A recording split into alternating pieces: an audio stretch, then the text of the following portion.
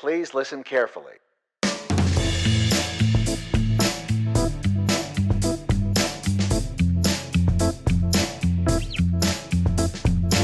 All right, so we got Ryan Samson here. Every time I either do or instruct a class to do Samson stretch, I always think of you. So you are Thanks, constantly at top of mind pretty much every other day.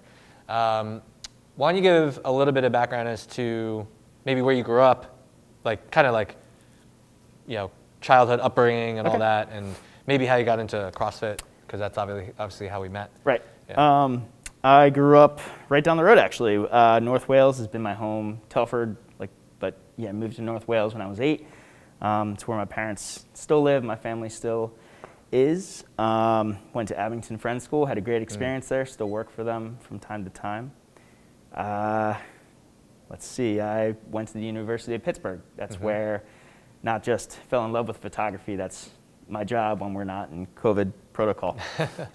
Did you go to school for photography, or was that you went to school for something else, or not sure, and then you fell into it? So I love science. I nerd out about it, but Pitt, the undergrad there is spectacular for pre-med, and I got weeded out real hard. You know, I had a lot of friends who partied too much and I didn't touch any of that stuff. I just wasn't great at taking their standardized tests, and I love history. Even like anything else, like I can sit down and nerd out and watch, read, listen to any of that stuff. And I was like, what can I do to stay in the University of Pittsburgh, which is a great school?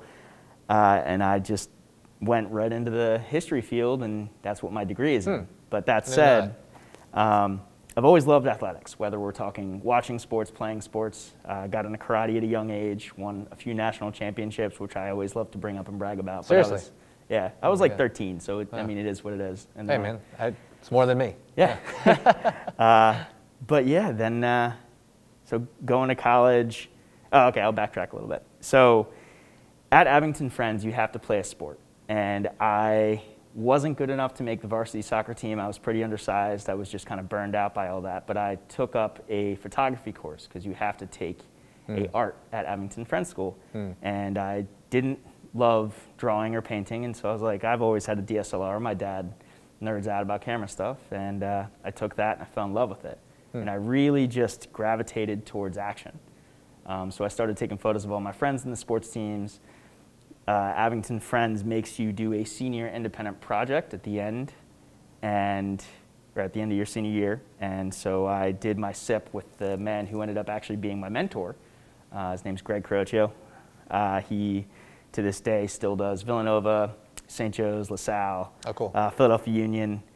So I mentored under him, and then went to Pitt, continued my love of sports, found that the best seat in the house was working for the Pitt News, and we had some amazing basketball teams back then, like Juwan Blair, a few #1 teams, of course Villanova, knocked us out, so still a little bitter about that. Plenty of good rivalry back then. It's right. It's somewhat dwindled out, although Pitt's recovering a little bit. We're still not Villanova.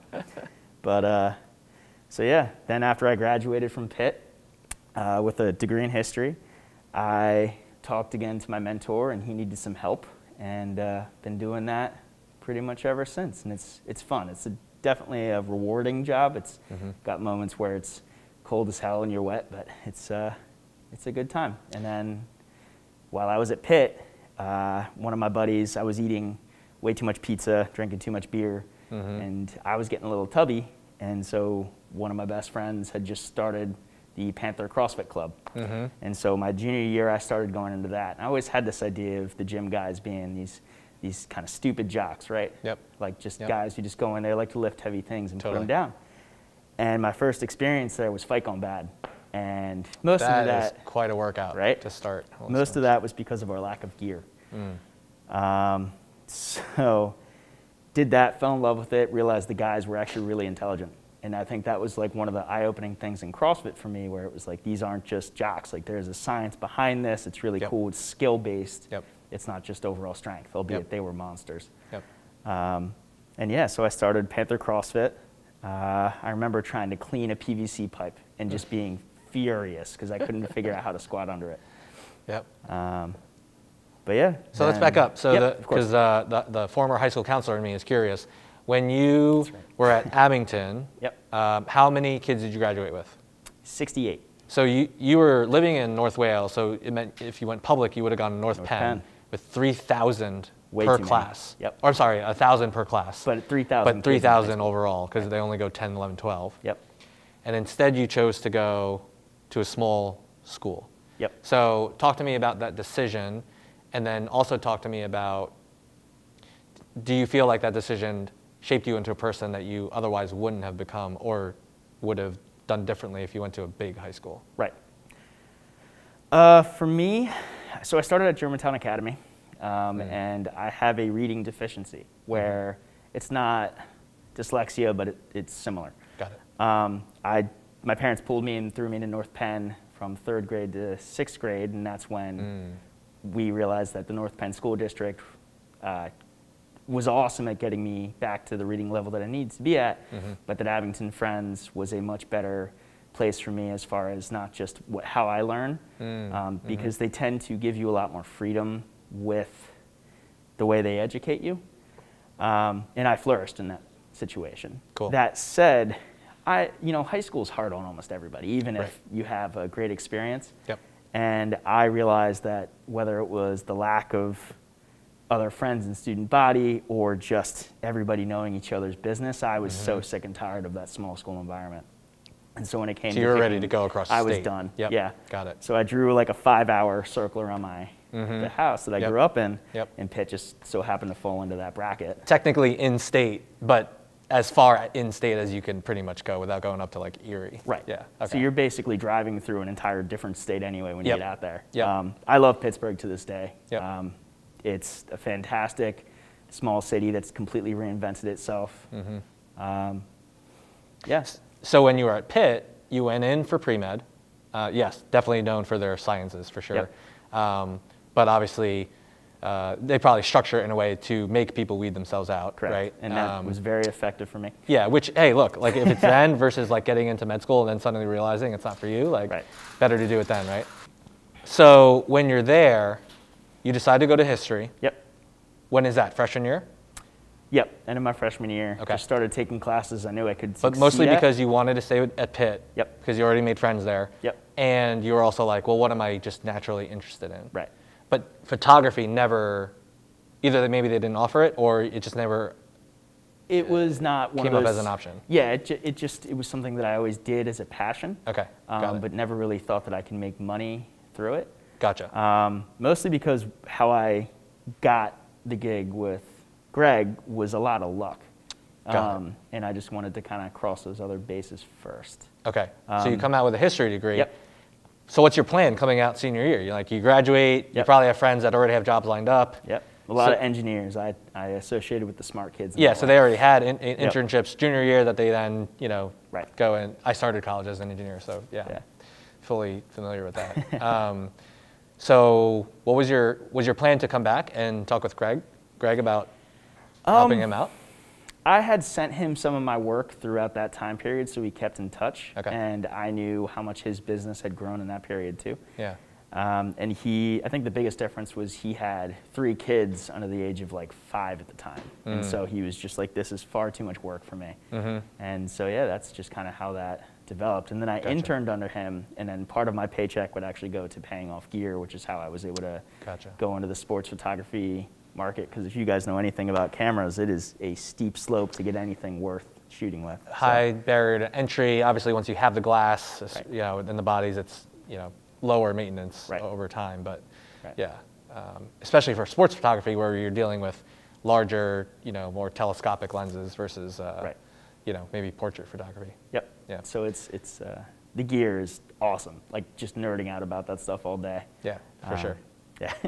So you graduate, you're helping him out, and then at some point you're just basically like, look, I'm gonna make this my career. Yep. And so you're shooting for what, mostly colleges and some professional teams? Philadelphia Union is the main one. I've shot the Flyers a time or two, but like nothing crazy. It's when we're not in COVID protocol and most colleges are looking to actually have sports being played. Yep. But yeah, it just completely blew up the entire sports scene, and it's still struggling to recover. You have basketball and football are the 2 main ones that bring in money, so obviously we're pushing those programs through, but as far as like spring athletics are concerned, they're really struggling. And hopefully, fingers crossed when the vaccine starts getting more distributed. Yep. But until then, it's just everybody kind of treading water and holding their breath. Now, when they hire you, are you working for the university as an employee, or are you hired as a contractor? I am a subcontractor. Okay. So you're 1099. Correct. Yeah. Which is not preferable, but I mean, welcome to the photography world. We don't get to make a lot of our own rules unless it's your contract. Yeah. So even though you might be consistent, it's pretty much like you're a freelancer. Correct. Waiting for people to tap you on the shoulder and bring you in. And then you go. There were quite a few years we had the Ivy League contract, and that was awesome because they would send me up on weekends, and I would just spend the entire weekend at Brown, and then drive down to Harvard. Yeah. Okay. And so that was fun. Tons of work. I mean, we're talking like 50,000 photos taken in a 2-day span. Holy smokes. And then you have to go through, and you don't edit them all necessarily, but you make sure that the action's good and that the photos are in focus, which with something like swimming and diving is like every third one. Yep. But yeah, I've shot everything from, swimming, diving, fencing, football. Basketball is probably the big one in Philadelphia because our basketball is just so awesome. What's your favorite? I really enjoy soccer. It's what I grew up playing, and just having the Philadelphia Union contract is awesome. Yep. But CrossFit's like a weird spot for me with photography because lifting's kind of boring, if we're completely honest. So if you can make CrossFit interesting, that it actually catches the eye and makes somebody want to do it, but then you're also portraying somebody at their best, which is tough because in a lot of times, like we're making derp faces. There's that 5% of the population that can look good doing anything. And veins are popping out everywhere. Yep. Looks like you're on the toilet. Right.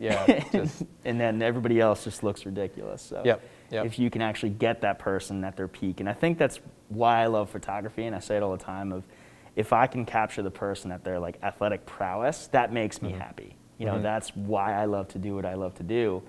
And even though it's like a small thing of somebody going like, hey, thank you, like that really is, it just makes it worth it at the end of the day. Because if you've made their day, like if you made them look cool, right, or famous, that you get enjoyment out of that. Exactly. Yeah, that's cool.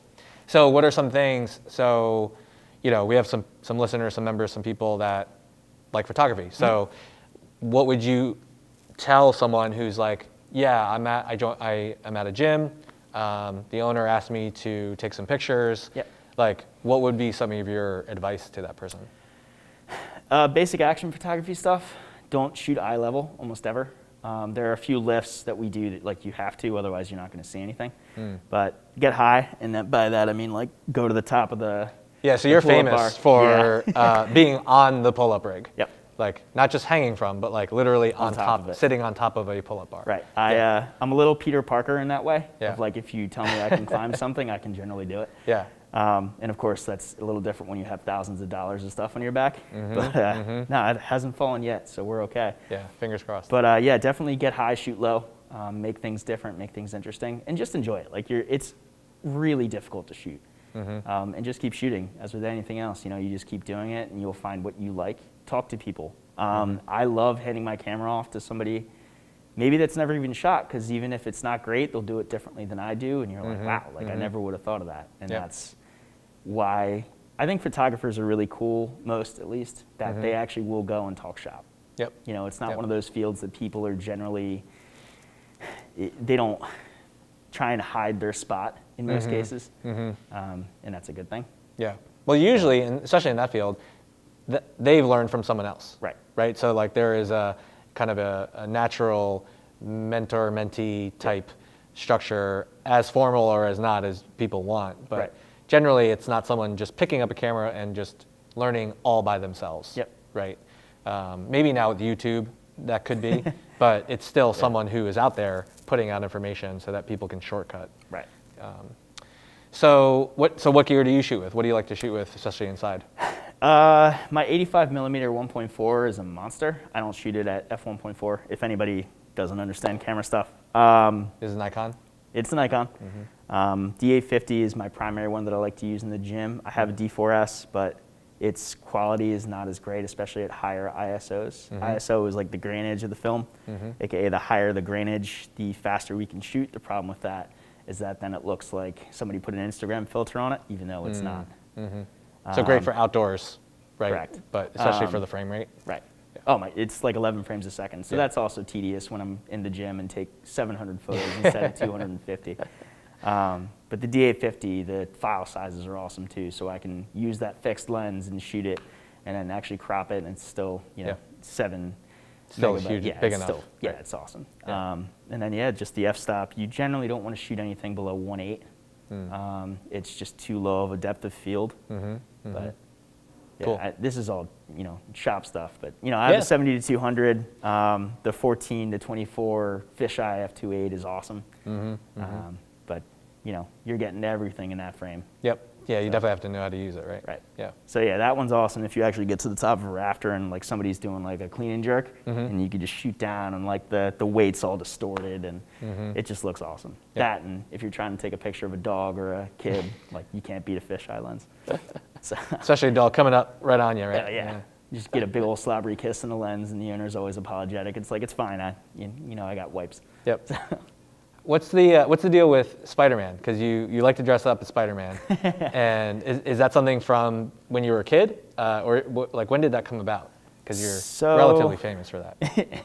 That's true. I think. Did you take that photo of me jumping over the barrier for Wolverine? I don't know if it was me, but I know what you're Okay. talking about. Yeah, what photo you're that talking was- about? It might have been me if you obviously weren't behind the camera. But Yep. at some point, you tend to dress up as Spider-Man. Right. So yeah, it was just a morph suit. And I was just like, I could fit in that. You know, I was still much skinnier at that point. I don't know if I'd fit nearly the Peter Parker small boy body build anymore. But yeah, I just enjoyed dressing up as Spider-Man, and it's a good time. I worked at a summer camp. This is the first year I haven't been able to do it. But for 13 years, I worked at a summer camp, and we would have a superhero day. And that was always awesome because as a photographer, I don't really get to work with the kids all that often, but you Right. dress up as Spider-Man, and you're every 3-year-old's best friend. For sure. So For sure. it's tough to convince them that like you can't just shoot everything with your webs because they don't understand that you're in costume. Right. Right. But yeah, no, the Spider-Man thing's fun, and he fits the CrossFit world relatively well. Yep. Little So- quirky, little. Yeah, little fun, quirky. right. You know, a smaller dude who could lift a lot more than you think he can. You know, that's pretty basic for a lot of us. So let's go back to the fitness side. So you started. This was in college Yep. because your buddy started Panther CrossFit. Yep. And I think I might have either met him or maybe competed with him or against him at sectionals. Yep, there were a few of them. Because they were held at KOP at least. And that's how I found KOP, actually. Okay, yeah. So I think that's kind of how. I don't think we connected at sectionals, but I think later on Right. you We're in the came same back. building. Yep. And either we had met, you know, that particular weekend of sectionals, but then later on you came back in and actually joined. Yep. But that's where, man, it was like every region was just kind of like a free-for-all. It was like awesome, though. Sectionals, I think it was PA, Ohio. Oh no, the sectional was PA, maybe New Jersey, Delaware. But then the regional, whoever won the sectional went on out to Ohio. Yep. In the middle of nowhere in the field. And so, but every sectional, every regional just programmed their own workouts, unlike now where it's very standardized. Because the idea was that no matter what the workouts were, the fittest would come out on top. Right. The cream would rise to the top, right? So when you started, what did you find you were better at? What did you find was a struggle? I mean, obviously, Fight Gone Bad, you actually liked it, which most people may get totally scared of, right? Like, I think all of us are a little masochistic, and I enjoyed that aspect of like, wow, that hurt. Let's do it again, you know, for another 4 rounds. So, yeah, the strength aspect, I messed around in the gym with my friends, but like I didn't really know what I was doing. Overhead squat to this day, like, is just my favorite thing. Like, yeah, there's you've been hitting nothing some more. PRs lately. Yeah, right? That 200 was awesome. That's awesome. There's nothing more badass to me than like throwing a weight over your head and then just going like, I can squat this now. Yep. And I think my karate base, especially like my, whether we're talking just front stance or anything like that, like generally speaking, your legs and your lower area is going to be a little stronger. Yep. Yeah, that's You feel like your mobility is from that as well? for sure. Yeah. Like my toes to bar are kind of weird. It's almost like it is a front kick to a degree. But that's. I will say this though: our front stance, you generally track your back foot out. And whenever I try and do a split jerk, I can't, once it starts getting heavy, that back foot for me pops out to the side. And Steph gets a meal. Shoot laterally, Yep. so it goes out. Okay, yeah, Yep. yeah. And so then funny. my hips will turn, Yep. and then the weight gets weird, and then I have to drop it. Yeah, because you want to remain square as much as you can. Yeah. And just like anything in CrossFit, if I stopped, you know, doing that and actually focused on getting better at that for a month or two, it would probably get fixed. But it's one of those things that I only do ever so often. So Right. you can only get so annoyed at it until you have to sit yourself down and just go like, this is your fault. Yep. You know, you can fix this if you want to, but. Yep. So let's talk about, let's actually dive into addiction, which we knew that we were coming in here to talk about, but obviously anyone listening to this might not realize. We've had a history of addiction, alcohol for the most part. 100% alcohol. So when did this start? When did you notice things? I guess talk about kind of the origins of this side of you. I'll say like it's in my blood. I think a lot of this you kind of go back to, you know, not my family environment's amazing. My parents are awesome. It's not like I was depressed because of that. A lot of addiction issues do stem from missing something. And for me, it was whether it was depression of still living at home still, but also combined with the genetic, you know, issues. There's just a certain population of the world that just something clicks, and you know that substance of choice. Is there a family history specifically with alcoholism? Yep. Yeah. Okay. I mean, pretty much all. My grandmother, on my mom's side, you know, will put ice cubes in her glass of wine that she'll drink once a year, and she's the only one of my grandparents who are still around, so maybe that says something. Gotcha. But yeah, like it's all prevalent throughout my family, and luckily I'm the only one at this point of my family who has been flagged as you have a problem, you can't partake in this anymore. Do you have siblings? I do. I have a younger sister. Yeah. And she has never showed any signs of it, which is great. It's not something I'd ever wish for anyone. As far as drinking, it's not like I was getting DUIs, you know? Like it wasn't, I didn't over partake going out with friends. I hid it really well. The one thing you'll find with addicts is that we are not necessarily liars, because that comes from trying to hide the issue. Like people with addiction, generally speaking, know that they have an issue. Like whether we're talking ruining family dynamics or ruining other parts of your life, like I was probably spending $20 a day at minimum on alcohol. So we're talking like the amount of money that I wasted for, I'd say, so I got clean a year and a half ago. I'd say probably the last like 5 years before that was really where I had an issue. And there were ups and downs where like I would get in a fight with my family from being too drunk at a holiday party, and then I'd stop for a week or two, and then we would slowly get back to there. But it is a progressive disease, and that's one thing that nobody wants to hear. But it is a disease, and you got to. They don't want to hear because they don't want to feel. They don't want to admit that they're what they have always heard about. Yep. But don't want to identify with. Yep. And there's a stigma, and that's part of the reason. Do you want me to go into like really where as much as you're comfortable with? Okay. You know, part of why we're talking is because like a year and a half ago. Well, yeah, probably a year and a half ago, there was this Facebook post where you did a squat clean, and I think it was 200 pounds. Yep. Your previous PR was 155. Yep. And you wrote about 45-pound jump is great, especially after doing like 8 or so years of CrossFit. Yep. When, you know, normally that far in, you don't make jumps like that. No, not at all. And so you wrote that, yes, the jump in of itself is nice, but hey, here's what I've been dealing with these last years. And I think a lot of people didn't even know this about you. And so there's this response of, oh my God, like we've known Ryan for years, and you know, obviously he's been, you know, kind of masking it better than maybe we would have ever caught on to. So, you know, part of why I want to talk about this is I have to imagine there are people out there, either they themselves or their family members or friends, that are dealing with not only similar, but this situation. Yeah. And so talk about as much as you want, because, you know, the more people can learn, the better. It's such a tough because there's so many people that struggle with the mental instability that kind of sets you to that. Yes, there's a genetic, as I kind of touched on, issue with it, but it is so sneaky and it can happen to anyone.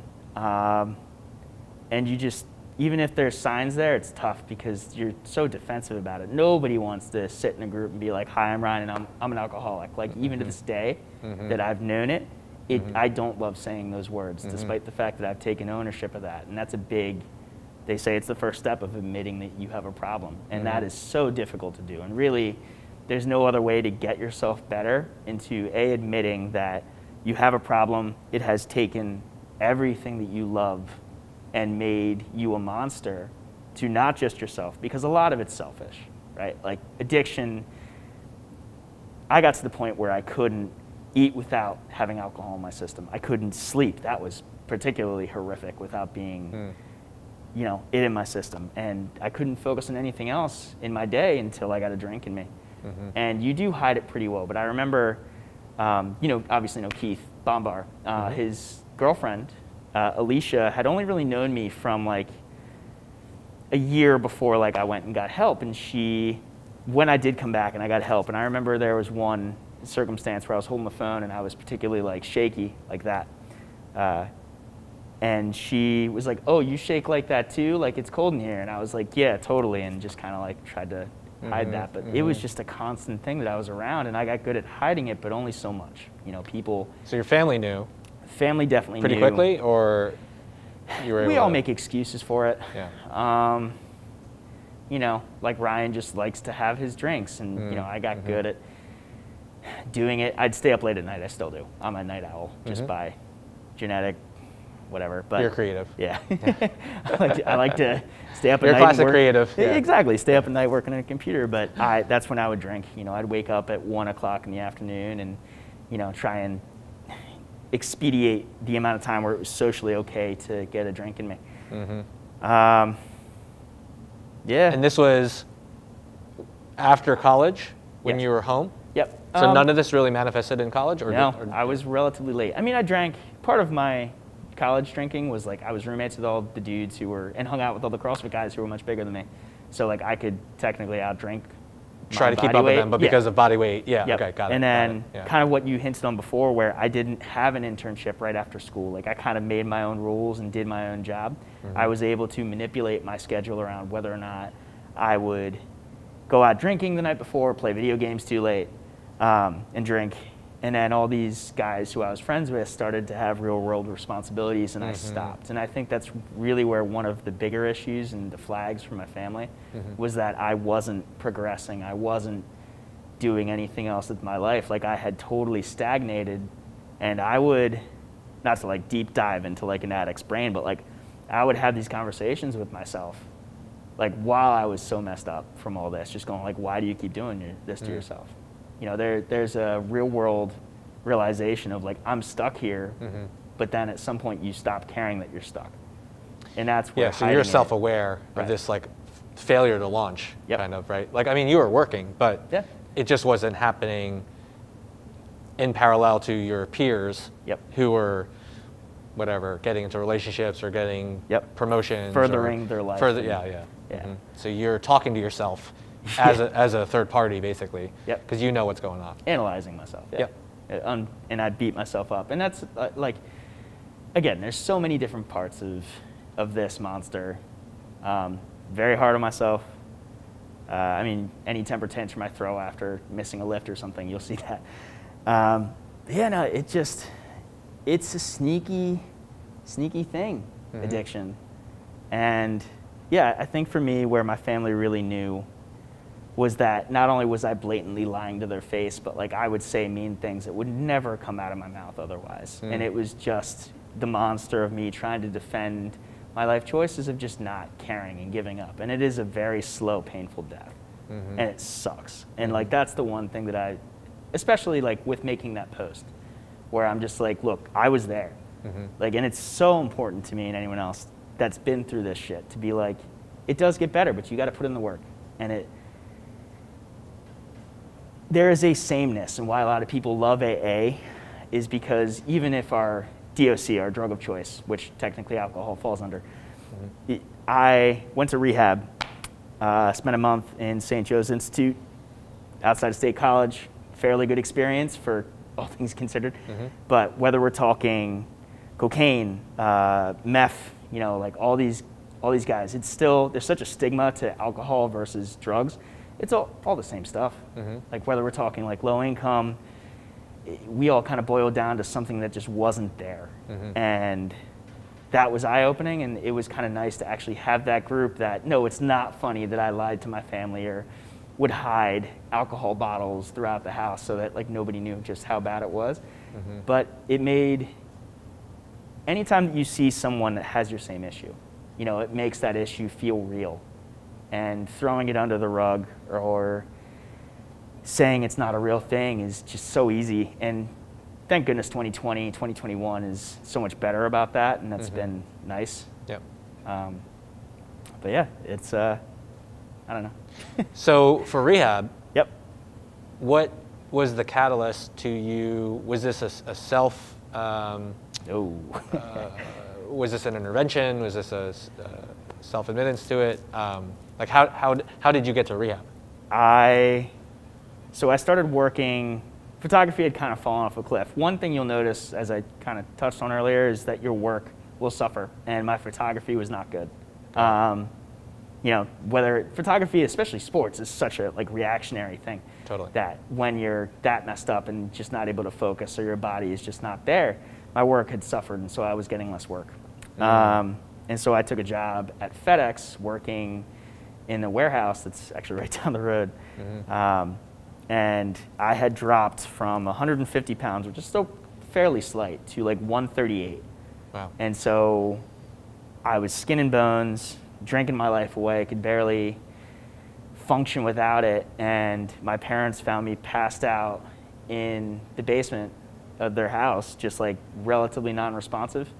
Wow. And so they rushed me to the hospital, pumped me with fluids, put me on an EKG. That was a rude awakening. And this is all fairly blurry to me still, like for better or for worse. What year was this? Of it. It was almost 2 years ago, 2019. Got So it was March of 2019. Okay. You know, my body basically quit and could have died, which is, you know, all the more scarier because it is a shitty death. You know, nobody is just like, I'm gonna drink myself into oblivion, but that's what had happened.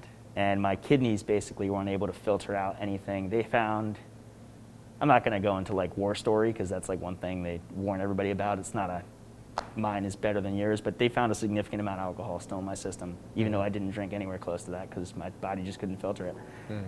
So got me to the hospital. I remember the woman that was in charge of whatever group that's in charge of this came in, and like the first thing she said was, "Oh my God, it smells like a distillery in here." My dad came in. They wanted to actually send me down to Florida for like a super nice rehab, and I was like, "No, I'm not doing that." And then because I still lived at home, you know, luckily my parents loved me, and despite all the terrible things I had said, particularly to my mom, it's still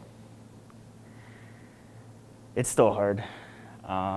Try not to talk about it, but you know, everybody is in a much better place now. But where were your friends through this? Were they aware of what was going on? Were they trying to have conversations with you?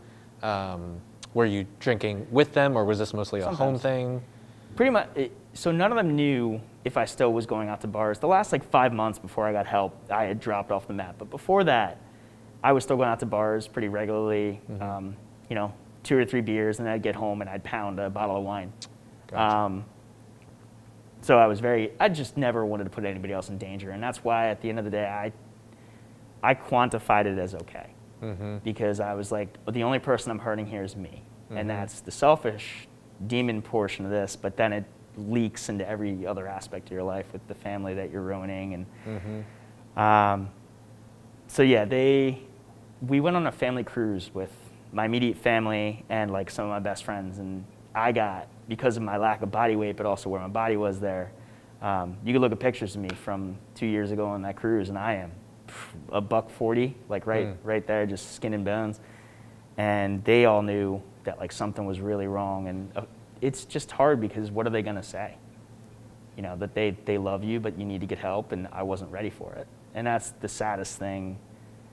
No matter who you talk to, like unless you're ready to get clean, it's just not going to work. It's too accessible, especially alcohol. You know, everybody, there's a okayness with drinking too much, especially now. Like, I mean, we could delve into that about my worries of the amount of people that I see that I'm like, you've developed a bad habit here that you wouldn't have developed any other way other than staying at home. Yep. So that scares me. But I've been very blessed with not just my immediate family, but all my friends being so ridiculously supportive, whether I wanted it to or not.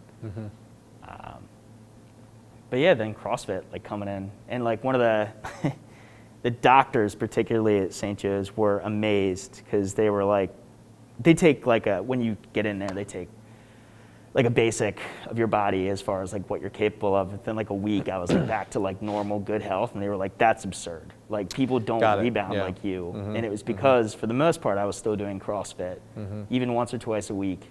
But the wellness spectrum that we talk about, like that's definitely a thing. I'm not saying don't test it. But I'm not saying test it. Right. But that was. I definitely think CrossFit saved my life in that regard, and it definitely has kept me out of trouble when I came back. So this is interesting because there's a lot of people with a history of addiction who, there's lots of different spectrums of it, but you know, for the most part, there's a lot of stories where they, you know, go into rehab and then come out and then they start CrossFit, or something to that effect, where basically exercise is now their new addiction, right? And you have dangerous. You know, games level athletes because they're willing to put 6 hours of work every day into working out because all of a sudden, you know, they're redirecting their energy towards this versus, you know, whatever other vice they were. Fraser's one of us. Exactly. So, he's been sober for what, like 5 years or so, right? Something maybe. Like that. I think he had issues when he was like 16, 17, so he figured it out pretty early. He was super young. Right, but I mean, he hit that same realization of like, this isn't what I want. And then, like we all have addictive personalities. That was one of the things, particularly when I got out of rehab, but I was still going to group type stuff. They were very worried about me going in and blowing out a shoulder or something. Luckily, Amy and everybody else not just knew, but like we're like, let's take it easy until like you get back to like let's hold you back a little bit. It's easy back in. Better level. Right. But yeah, those gains, you know, they hit quick. Like once you stop fueling yourself with poison in my body, you're like, oh, I like this. Like give me the food. And it's still to this day, like my body is just a completely different animal. You know, with COVID, I've eaten way too much pizza and other fun stuff. Like definitely not saying my diet's anything to follow, but sure. Comparatively, like it's just cool being strong, and it's fulfilling to actually have something that's positive to do every single day. And I know that's been a key portion of my life of going there 4 to 5 days a week, and just having a safe space. So can you pinpoint what you were either looking for or avoiding or in terms of drinking? And then what was it that, like, was it rehab? And if it was rehab, like what did you learn there that you realized, no, I don't have to be drinking to X, run away from this, or, you know, whatever? For me, it was self-medication of depression. I know my feelings. I'm a little bit too well in tune with them, and so drinking for me was a way to get myself to shut up. Gotcha. Despite those late night conversations with myself. It made it seem like, screw it, I don't care. Rehab, I mean, you get clean, you're around a lot of other people. I hated the fact that they were like regulating my schedule because I'm a fairly independent person like that. But I think you get clean and you get hungry. It takes a few days. But yeah, once you start feeling more normal, and like that was another shitty part too, just knowing that I needed it to function. Being trapped by something, you know, being handcuffed by something every single day of your life, whether it's the money aspect, but also just knowing that's all that you cared about. Like you're not going to get other nice things if that's the thing that comes to the front. And that's just what I lived with for so many years. And you defend it and you hide it, but it is what it is. So you come out, and it sounds like you went to working out more frequently in order to kind of keep a better schedule and have something to look forward to. Yep. Do you think if you were able to talk to yourself, let's say 3 years ago, 4 years ago, whatever, that you could have convinced yourself back then to change? I don't, because I think that near-death situation of like waking up with an EKG on you scared the shit out of me, as it should. You know, you got to hit that rock before you could really be happy with yourself again, and just acknowledge that this is who you are. And it's not. It sucks. Like only 10% of the population even has to potentially have this issue. But I can't tell you how many times that I was like, why can't I stop? Why is it always a game to see how much I could put in my system? Because there just isn't. There's no yellow light in my addictive brain like that. It's all or nothing, right? Right. Yeah. And that's just where you are. And it's degenerative too, because once you start and your brain makes those neural pathways, that was another cool thing. Like you actually do learn a good amount of science in rehab, at least the one that I went to. Just bringing it full circle back to the science, right? Yeah. So the thing that I failed out of in college. But yeah, just as soon as you make those neural pathways, they're like, it's degenerative. Like as soon as you go back to drinking more, it's going to be just as bad and then be worse. And so it might be a scare tactic, but it's true. But it worked for you, And especially talking to people that have relapsed. I am not a great example of somebody who needs the AA program. I have some strong disagreements with the way that they do certain things. I think it's great, and I think that everybody in recovery needs a community. It just wasn't the community for me. You already had one. Right, and that's kind of... Right, through CrossFit. Yep, through CrossFit, and it's... As long as you're like open about your issues, and I think CrossFit's great about that too, because it is a family. Like it's more of a fraternity. But as soon as you actually open up and you talk to them about how you feel, like I don't know anybody who's worth having in your gym that would ever scoff at what I went through. Right. And it's just supportive, and I love that about it. So yeah, it's a bitter pill to swallow, but like as soon as you're like, this is bigger than me and I need help, then that's really where CrossFit comes in, and is great. And you could even consider addiction, whether we're talking about like bad dietary habits or it's all part of the same realm, obviously with different degrees of seriousness. Now, when you came out more public with this, whether it was that Facebook post or just in talking with people, do you get people coming to you and being like, I do. Yes, I have struggled with this personally, or I have a family member? I do, and it's great. And it's dangerous to a degree because I do not have an MD in this. I cannot tell you this is a problem, you need to go seek help. What I can say are these are the signs that I know, particularly needing it to sleep is a huge one. Anytime that you think, should I pump the brakes, just do it. It's not a problem until it becomes a problem, and that's where the neural pathway stuff comes back in, where like if you become dependent on it, you're stuck. And that's maybe not the 3 years before, but I talked to myself a decade before, then maybe. Right. So what would be some of those messages, right? Because again, I imagine there are people where they're in all different stages, right? And maybe they are in those super, super early stages where maybe something you say could change, right? So what would you say? Yeah, I would look around you. Like if the things that you continue to do are hurting everybody else around you, then that's really where you need to ask. How you make other people feel is a really big thing to ask, period, but also especially with addiction issues, because people don't know how to confront you about it.